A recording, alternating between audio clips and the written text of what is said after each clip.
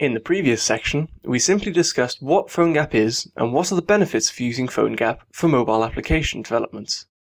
Nothing's perfect. Although PhoneGap can cover over 90% of mobile application requirements, it also has its limitations. This section will give you a full understanding of PhoneGap so that you can decide whether PhoneGap is the solution for your business. First, native apps always feel like native apps since they have native UI components, while a PhoneGap app is simply a web page which has a big distance from the native UI in terms of look and feel.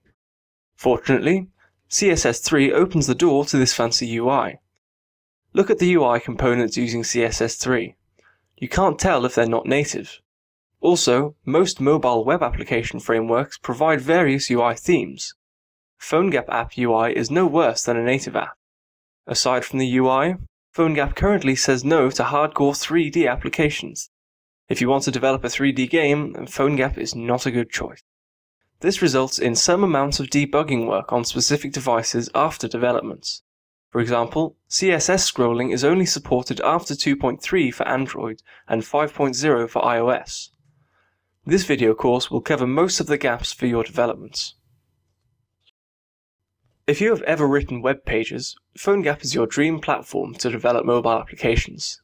But the development of PhoneGap apps is not fully equal to that of web pages and web applications. Firstly, PhoneGap apps are stored locally on the device, while web pages and web applications are hosted on a web server usually. This means there's nearly no latency to load up stored web pages and assets for PhoneGap applications. Besides, PhoneGap apps can run offline. Internet connection is only an option for PhoneGap apps like native apps. Secondly, PhoneGap apps can access device capabilities through JavaScript interfaces, like the accelerometer, camera, compass, etc. In this course, we're going to cover the following contents. PhoneGap app development process will include how to install PhoneGap and develop and publish your app. Development preparation contains a tutorial of tools that will help you in app development. It will also introduce some fancy CSS and cool HTML skills. A good practice for JavaScript code is more important than ever. Also, introduce some helpful application frameworks. And how to import PhoneGap plugins to make your app more powerful. And how to connect your app to remote servers. And finally, I will demonstrate a complete example.